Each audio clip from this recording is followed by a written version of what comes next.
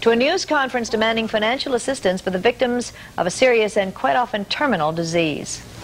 Hollywood, the symbol of the movie industry and the heart of LA City Councilwoman Peggy Stevenson's 13th district.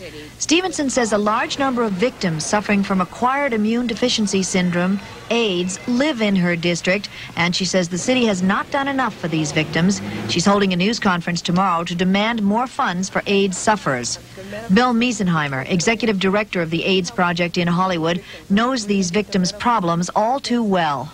Most people with AIDS eventually become impoverished because they lose their jobs, they often lose their house, they lose their family and friends. The support they get is either from family and friends. They obviously apply for all public assistance, including Medi-Cal, Social Security, disability, all available public assistance. We supplement that public assistance by providing them money for food and shelter and counseling, transportation.